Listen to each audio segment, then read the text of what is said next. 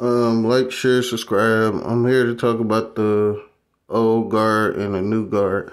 The old guard is LeBron James, Kevin Durant, Stephen Curry, Kawhi Leonard, all broke down people. The new faces is John Morant.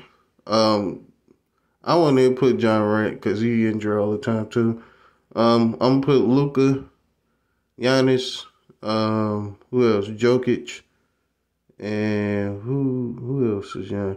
Trae Young. I'll pick Trae Young. Yeah, the new Steph Curry.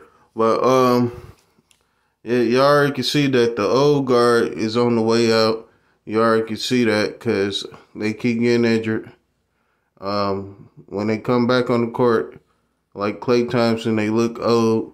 They play old. They look like they bones hurt. They look like they in a retired home, like they need a cane. And it's time for them to go.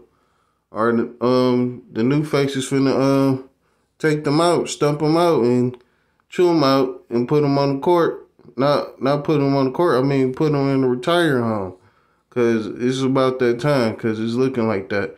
They already see Jason Tatum, whoop Kevin Durant and 4-piece them and get them out the at the playoffs. You already see LeBron just keep getting whooped. You already see Shake Legs keep getting injured. Can't get on the court. Who else? Steph Curry. They just came back, but they don't look the same to me. I don't see them repeating. That's why they trying so hard to get Kevin Durant. What the point? They ain't gonna do nothing. It's time for them to go. Like I said, the new players, the young players, they here to stay, and they finna take over.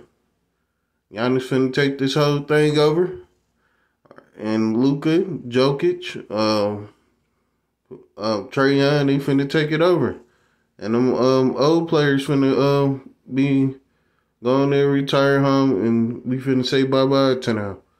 And that's all I need to say, and I'm out.